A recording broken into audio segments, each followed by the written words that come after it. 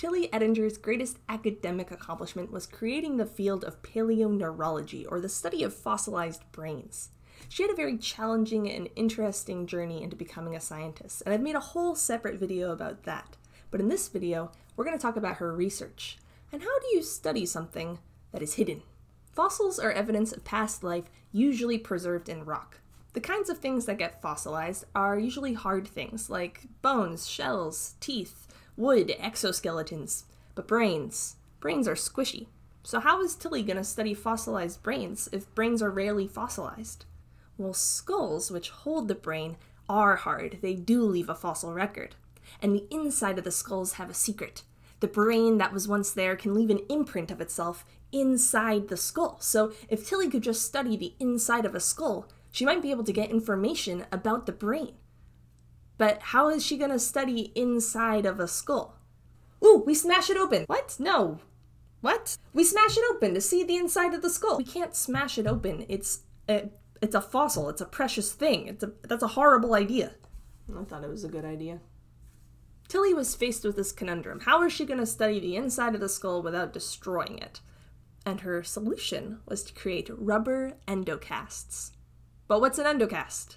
And even further, what's a cast? Now, there are a few different ways that something can leave a fossil record, and two of the most common are molds and casts.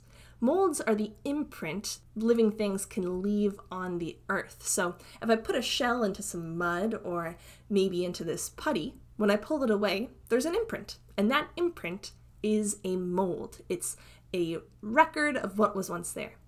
But let's say that we filled that imprint, that mold, up with sediment, or in this case, chocolate.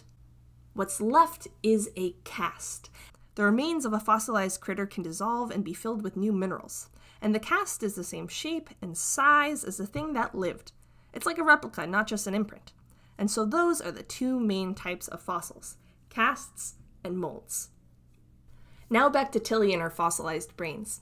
We can think of the inside of the skull as a mold for the brain. It's an imprint that the brain has left inside the skull. So if she could just fill up that mold, she could have a cast of the brain, something solid in the same shape that she could study. Any kind of cast of a hollow shape is called an endocast. It doesn't just have to be a brain inside a skull. It could be the inside of a hollow shell, for example. And endocasts do occur in nature, but it is a lot more rare. So in order to make her own endocast, Tilly would use rubber. Rubber is flexible, so she would seal up a skull except for one hole and pour some rubber in. Once the rubber has set, she could pull it out like a popped balloon and then reinflate it so that it would take the same shape that it had when it was inside the skull. Now she would have something that she could hold, that she could look at, that was the same shape as the brain that was once there. Before Tilly, people didn't think that the inside of skulls were useful. They didn't realize that endocasts could give them new and interesting information about the evolution of brains. That was all Tilly. Tilly studied fossilized horse brains. The horses that we know today evolved over millions of years, and their ancestors were a lot smaller than the ones we know.